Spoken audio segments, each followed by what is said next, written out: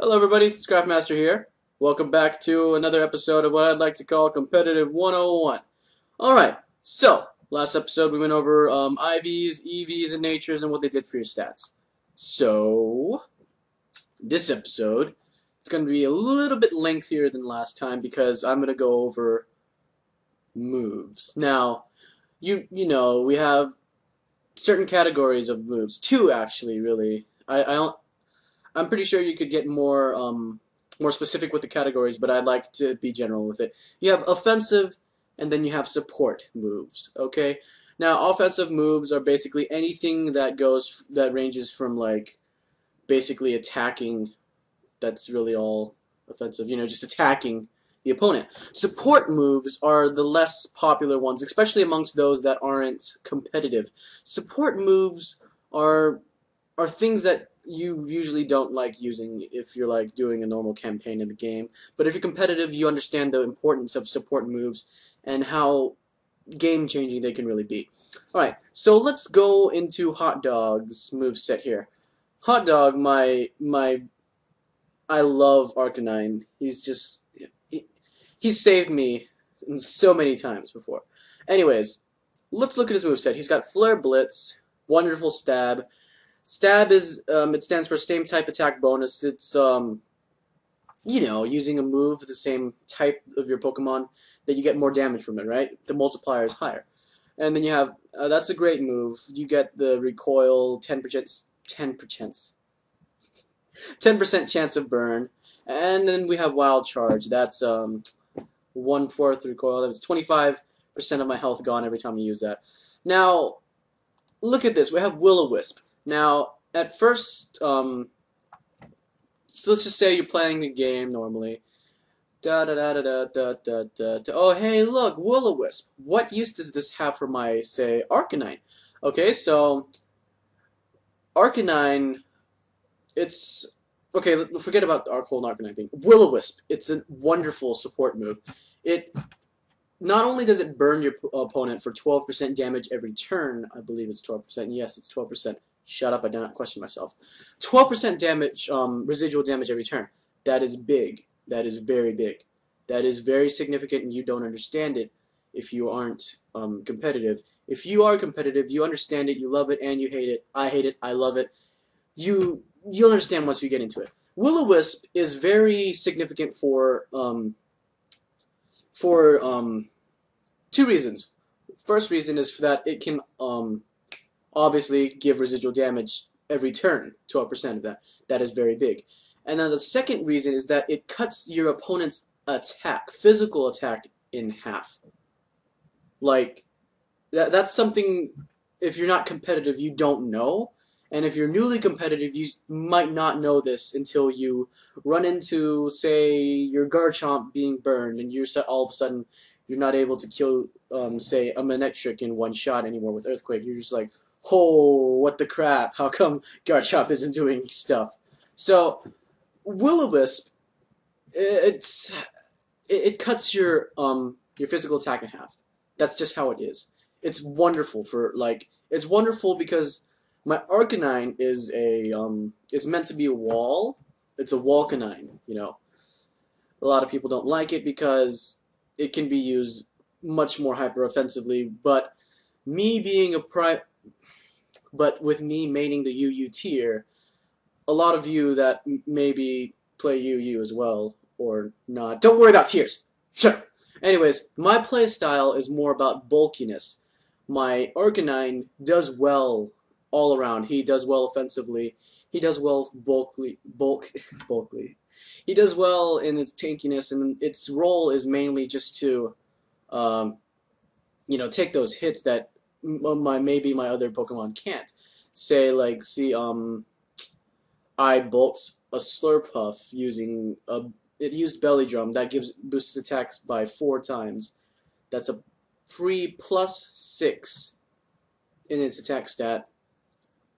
At the cost of half of his HP, it bolts an attack from a Slurpuff with 4 times attack. Okay, I probably shouldn't talk about that right now. So, anyways, Will-O-Wisp, great move. Wonderful, wonderful effect, great stuff. I've been talking about Will-O-Wisp for the past 3 minutes. You guys want me to move on. Alright, Morning Sun. Obviously, it's useful because my Arcanine's role is to be a wall. I can't have my walls dying. Honestly, I can't have any of my Pokemon dying on me. But sometimes you have to learn how to cut losses and let it die. But obviously, I'm not willing to let Arcanine die that easily. Morning Sun heals my HP by a weather-dependent amount. That means under normal weather and circumstances, I'll heal 50%. Under the sun, I'll heal more. I think that's 75%. I believe, I'm not sure. I want to say that if you're in rain, but I can't say that. I don't know because only thing I know is that sun affects these type of moves. Let's move on. So we also have, yeah, okay. So under support you have a bunch of categories for support moves. You know, offensive has only like that, you know, they just attack.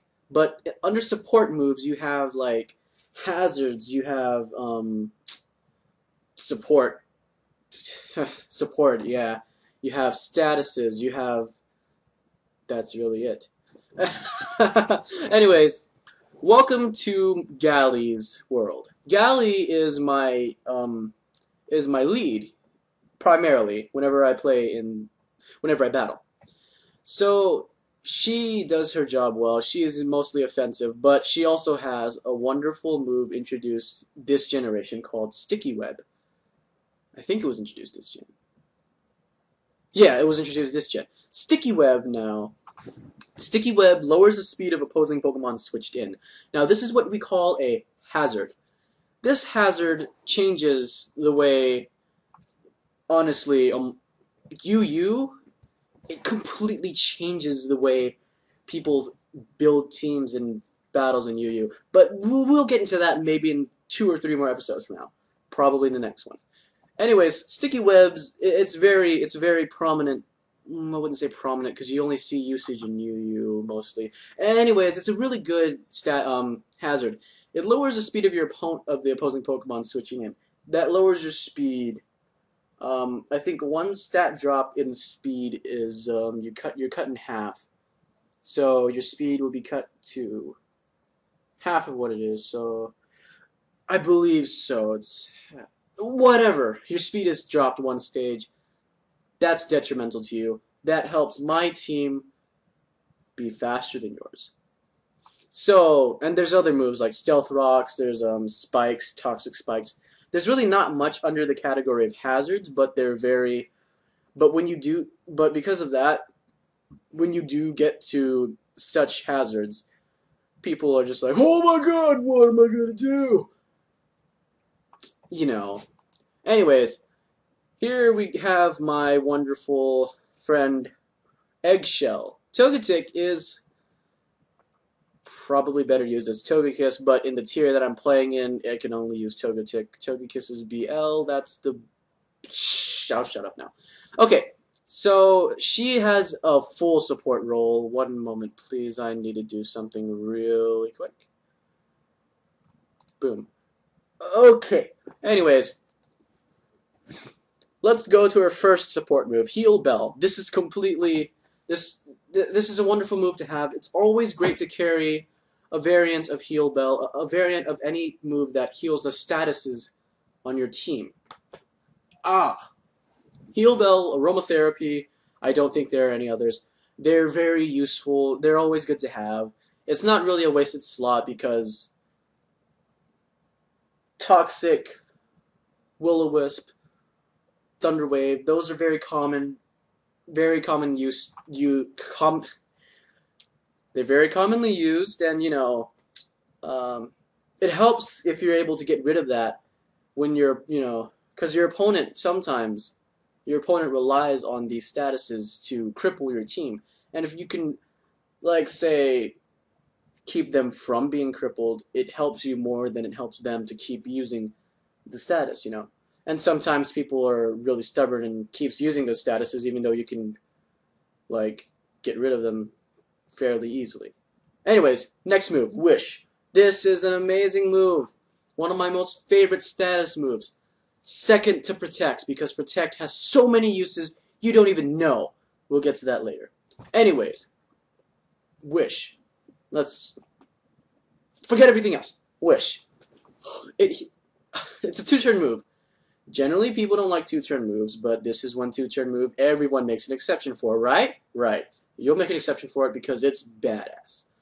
So, first turn, it casts a Wish. Second turn, 50% of your HP is restored.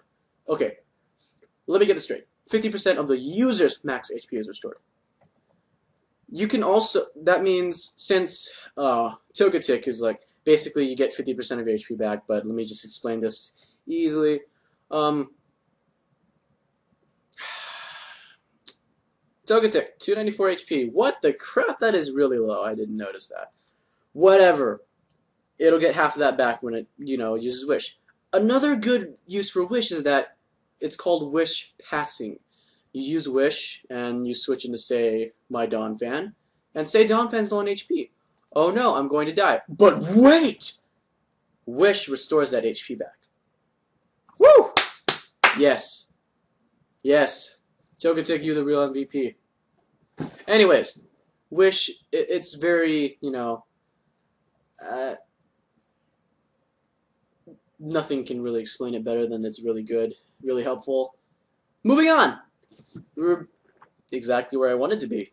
Okay, so Rapid Spin falls actually under both categories of offensive and support. See, it's more support rather than offensive because Rapid Spin has very low base damage, 20 base power, base damage, whatever you want to call it. It also gets rid of all hazards on the field and also frees the user from partial traps or Leech Seed.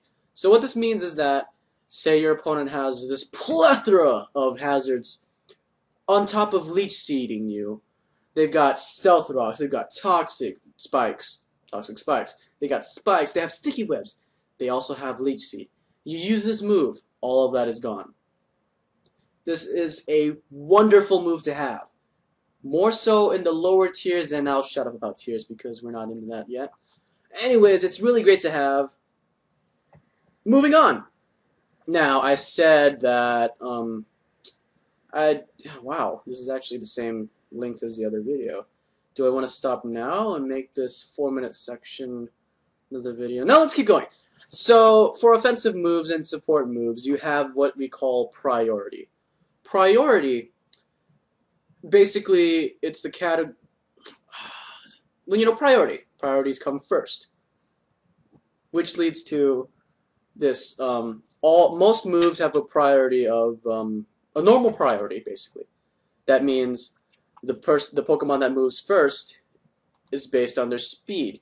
So most of the time, god damn it. Okay, most of the time with this 136 speed, Donphan's moves without priority, like Rapid Spin, Earthquake, and Play Rough, that was out of order. Rapid Spin, Earthquake, and Play Rough, they more than likely won't go first because of how slow it is. However, we have Ice Shard. Now, if you look at the description of these moves, it says usually goes first. That means it has higher priority than normal attacks. Ice Shard is actually at a +1 priority, as are many moves in the same category. Priority, it just means that it'll go first. It's in a higher tier of priority. If you understand priorities, you'll understand priority moves. Very easy. So, what happens, Andy, if 2 Donphans used Ice Shard? That's very simple to answer. It's a 50-50 chance. Both Donphans have the same speed, assuming they both have the same speed, and the person I'm fighting isn't smart enough to give 4 EVs in a speed to their Donphan, like I'm about to do now, because that would help me a lot. Anyway, then they'll have the same chance of either moving first. Okay, that was a horrible explanation. Let me just do it again. 2 Pokemon use Ice Shard. Since they're in the same tier of priority, the one that is faster goes first. Now, if they both have the same speed, it's a 50-50 chance to see which goes first. Also, there are higher tiers of priority. For instance, I believe Protect has a priority of +4. Not many moves have that priority. I believe King's Shield is the only other move that has that same priority. Then we have Fake Out, which has a +3 priority. Wonderful move. Almost always goes first because nothing else has +3 priority or higher except for Protecting King's Shield. Anyways, Fake Out, insta-flinch that Pokemon. Love that on Ambipom. Technician Ambipom, you the MVP. Anyways, you have all these, different priority moves and all that such, and it's... Generally, they have a base damage of 40 if they're offensive, like Ice Shard, and then there's Aqua Jet, and then there's Bullet Punch, and then there's Shadow Sneak, and then there's Vacuum Wave, and then there's Fake Out. I think that's 40. Anyways, they're not too strong because they're in a higher tier priority, and they usually go first. And I mean, if I can go first and it's like very strong, I probably wouldn't like it if my opponent did that to me. Anyways, moving on. Wait, there's nothing to move on to. Wait, yes there is. So, if you can have heightened priority, then obviously you can have lowered priority. What this means is that there are moves that will put you below a normal priority and make you move last, most of the time. Moves like Whirlwind or Roar, they have a minus... Wait, that's not just -1, is it? It's like minus, Hold on, let me just look at it real quick then. No, I'm not... I want to look at the description! Okay. Whatever. Okay. Anyways, these moves... Okay, Trick Room. There we go. I think it's -7 priority. Trick Room, it will almost, absolutely always go last. Because you have minus priority. It's... Shut up.